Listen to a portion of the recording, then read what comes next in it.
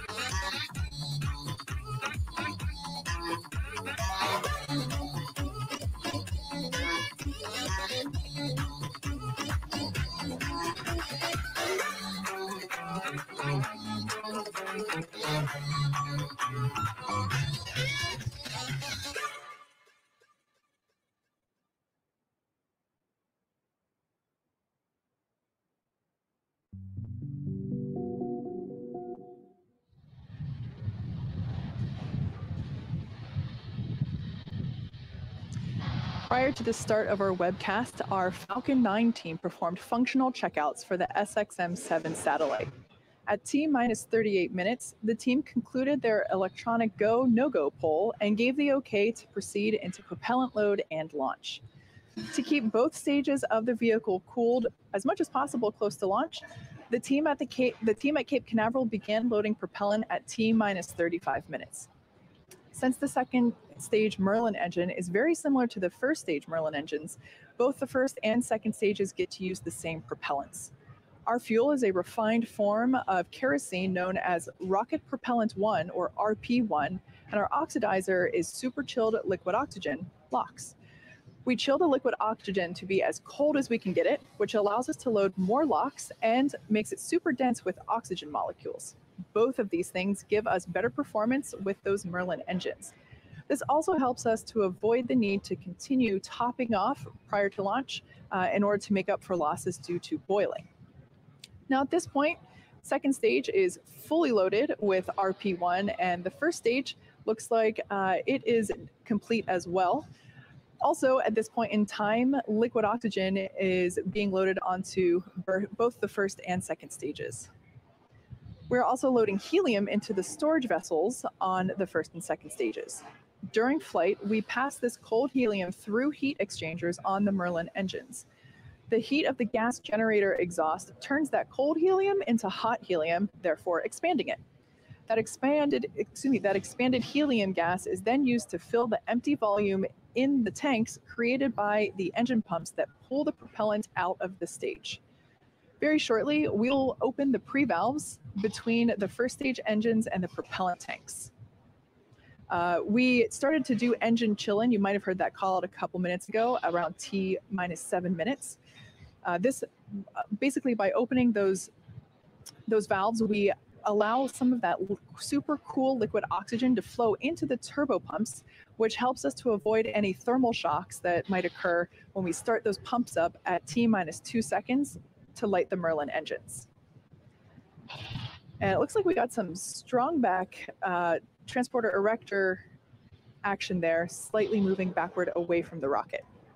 So we're currently at just under T-minus 4 minutes. Everything appears to be on track for our on-time launch. The range is green, and as for weather, we've been keeping an eye on those upper altitude winds today, but right now, everything is looking favorable. If for some reason we have to call a hold on today's launch, we have a backup opportunity tomorrow with a liftoff time scheduled for about the same time. But as for now, all systems continue to be go for a liftoff at 12:55 p.m. Eastern.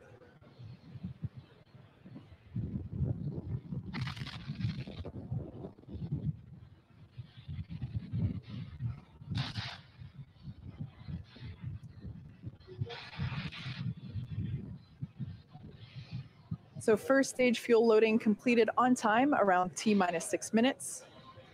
And we're currently waiting for that first stage LOX load to complete. We should be hearing the call out for that any moment. And second stage liquid oxygen loading will complete around T-minus 2 minutes. Just a minute before liftoff, you'll hear the announcement that Falcon 9 is in startup. This announcement means that the rocket's own internal computers are now controlling the launch countdown on Falcon 9. Once the engines are confirmed to be at full power, the flight computer on the second stage will then command the ground hold downs to release the rocket right at T0. Our satellite team continues to monitor the health and status of that SXM7 satellite located there in the fairing that you see on your screen. Currently, all systems are go on the satellite.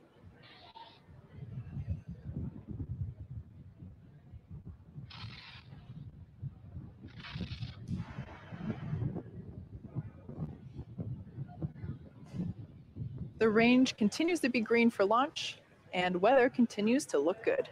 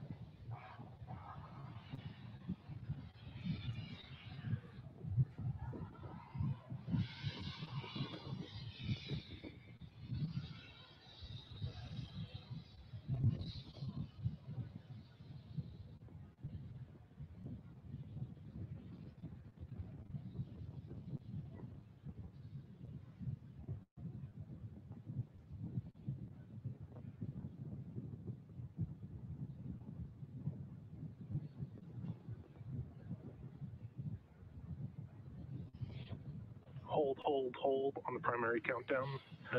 Launch abort shortly.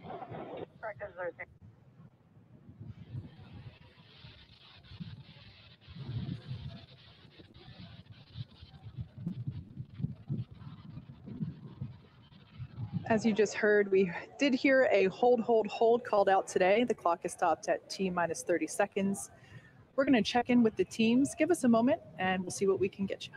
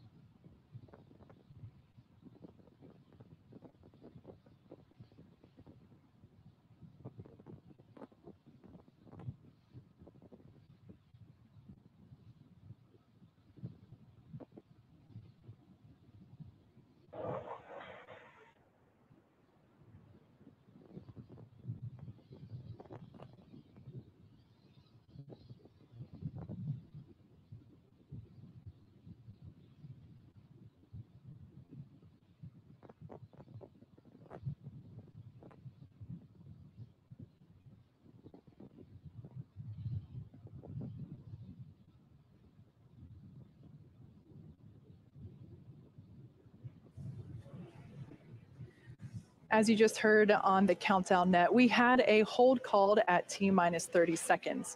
Prior to that, the countdown was proceeding nominally, keeping in mind that the purpose of the countdown is to help us catch any potential issues prior to flight. There are 1,000 ways a launch can go wrong and only one way that it can go right. Given that we are overly cautious on the ground, and if the team or the vehicle sees anything that looks even just slightly off, they'll stop the countdown. Overall, the vehicle appears to be in good health, but that will be ending our launch attempt for today. Keep an eye out on our social media accounts for the announcement of our next launch opportunity. Until then, thanks for joining us, and we'll see you next time.